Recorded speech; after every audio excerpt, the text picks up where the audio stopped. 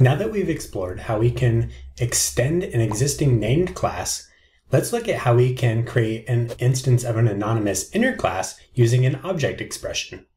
To do that, we'll come over to our main function here. And now instead of instantiating an instance of fancy info provider, we're going to create an anonymous inner class. So we'll delete that. And to start off, to create our object expression, we can type object, colon, and then the name of the class that we want to extend. In this case, it'll be person info provider. Now within this class body, we can override any available properties or methods. So in this case, I'll update the provider info and just say something like new info provider. Now notice below here that our provider.getSessionID call is now being marked as an error. That's because there is no getSessionID on person info provider, but we could go ahead and add a new method to our object expression here. So we can just say fun getSessionID equals, and then we'll just put in a value here. So you see, you can not only override the existing properties and methods, but you can add to them as well, just like you could in any other named class. And now, if we run this code, we'll see new info provider being printed out to the screen. So an object expression allows you to create an anonymous inner class so you don't have to create a new named class. So this might be useful for things like a click listener if you were working in, let's say, Android development. Now that we've explored object expressions, we're going to now look at companion objects. And to do that, we're going to create a new file. We're going to name that file Entity Factory. Now imagine we want to create a factory to create instances of something called entity. So to start, we might create an entity class, and maybe that class will have a single ID property to start. Now we want to make this a factory like we said. So what we might want to do is change this constructor to be private. And so now if we add a main function and we try to create an instance of entity, we'll see that we have an issue here.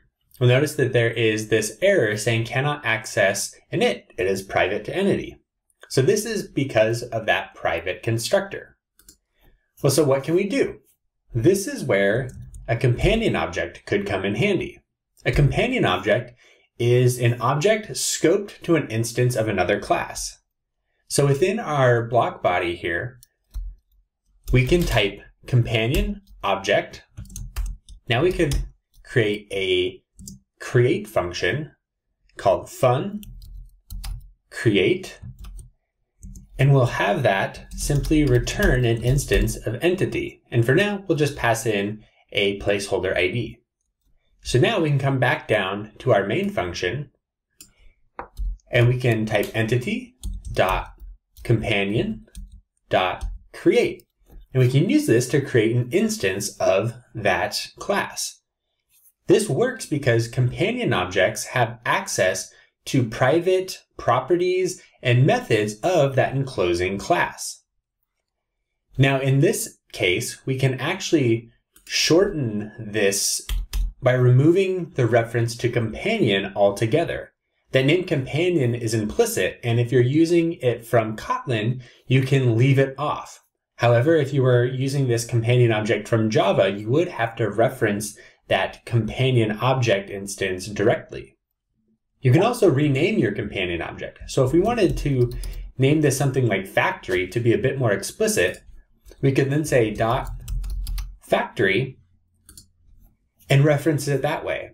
And so again, not needed from Kotlin, but it could be a good way to make your code more understandable from the Java side of things if you're doing a lot of Java to Kotlin interop. We can also store properties within our companion objects as well. So in this case, we could create a const val id equals id, And then we could come down here and replace our entity and pass that in. Now that we have this ID property added to our companion object, we can reference it from other calling code as if it was a static property like we're familiar with from Java. So we could do that by typing entity dot, and then we can reference that ID property directly. Now, companion objects are like any other class in that they can also implement other interfaces. To demonstrate that, we'll create a new interface called ID provider with a single method just called getID that will return a string. Now we can come down to our companion object declaration, and we can make it implement ID provider the same way we would with any other class. We can then choose to implement the required members. And then here we will just return a simple ID. And so now when we create our instance of ID, we could rely on this getID method if we wanted. So you see, companion objects can be quite flexible if you need them to. You could use those to compose other types of behavior, store your semi-static properties or methods, and use them to create factories by referencing private inner properties or methods of the enclosing class. This is really what you would want to leverage if you want functionality similar to that of static classes, members, and fields from the world of Java.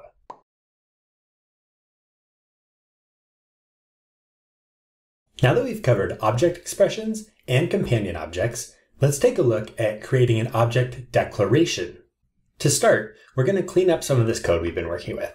So we will remove this implementation of ID provider, and we will go back to using a placeholder ID. We'll remove this reference to entity ID, and we can remove this ID provider interface. Now, what are object declarations?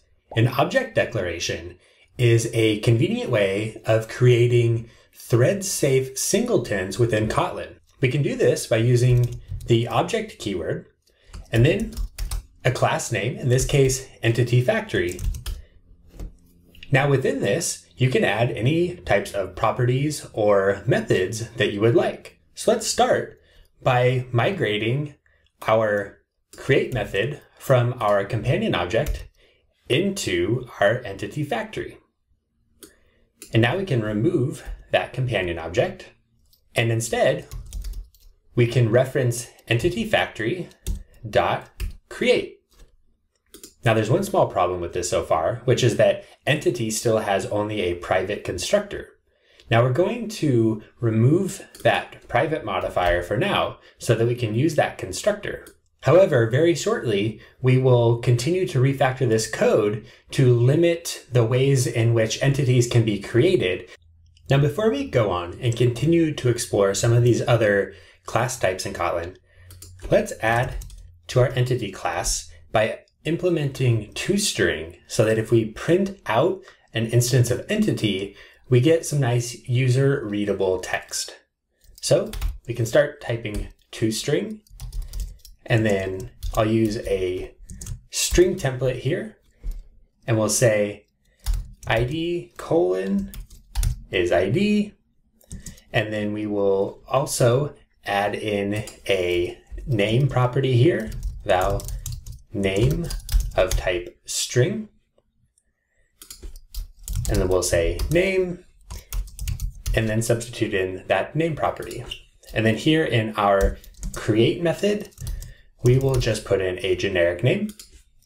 And now down here, we can use a print line statement and pass in our instance of entity.